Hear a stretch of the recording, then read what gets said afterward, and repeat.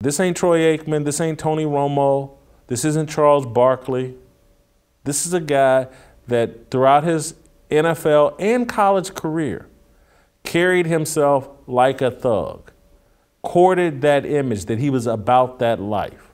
And Aqib Talib told Ian Rappaport of the NFL Network, I believe earlier today or last night, that he is stepping away from the Amazon broadcasting deal, and all the media has put out the story. I'm looking at headlines from the New York Post, Aqib Talib to step away from Thursday Night Football job after brother's murder charge.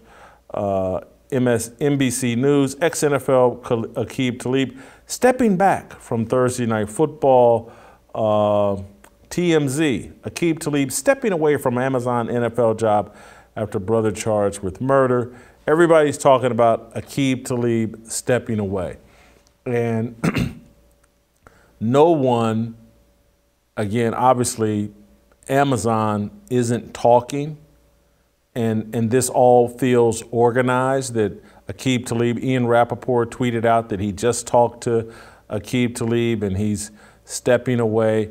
This all feels like a negotiated exit or hitting pause on a broadcasting career that Aqib Talib and perhaps Amazon and other TV networks and other media outlets hope continues.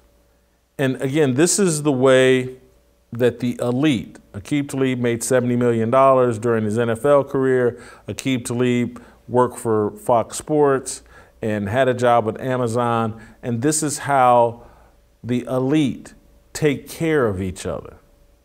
And it doesn't matter what they do, they'll always take care of each other. And so if anybody else, again, as we talked about last week, if Richie Incognito, if his brother, or if he had been involved in any way with a murder, in any way, instigating the fight, given Richie Incognito's background, there's no way this would be rolled out as he's stepping away, and how everybody is being careful with how they portray Aqib Talib in this situation. Only the elite, only the pampered, only the people that have joined in the, in my opinion, satanic plot, who's on board with that message, gets taken care of this way. Let's say this were me, because again, this isn't a black thing. This is about, are you on message? Do you represent the values that corporate culture supports? Are you part of the satanic plot? So he's not being taken care of because he's black. He's being taken care of because they like the way he has represented himself his entire career. He's represented himself on the field as a thug.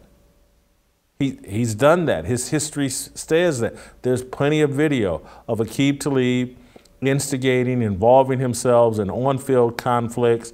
There's plenty of information. The Dallas Morning News, again, this is all part of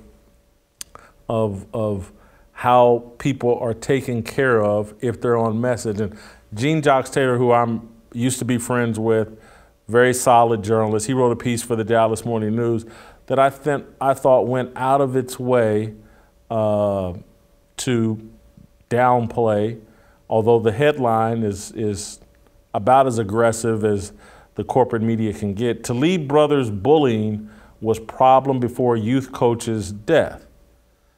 Got to give the Dallas Morning News credit. That's about as aggressive as anybody in the mainstream corporate media is going to get. But the story takes a long, winding road. You got to read the whole story before you get to the fact that eyewitnesses say that Talib was the instigator of the entire conflict.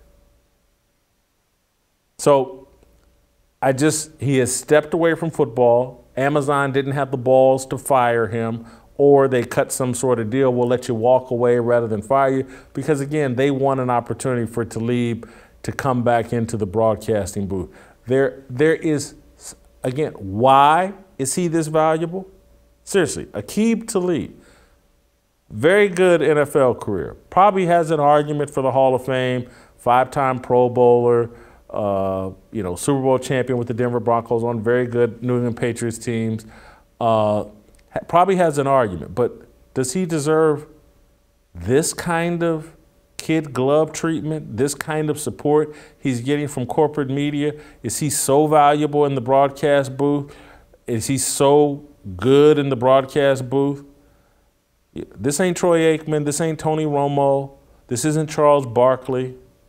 This is a guy that throughout his NFL and college career carried himself like a thug, courted that image that he was about that life.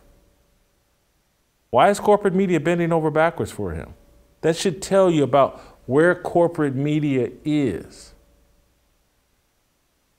They are in support of wickedness and evil and debauchery and criminality.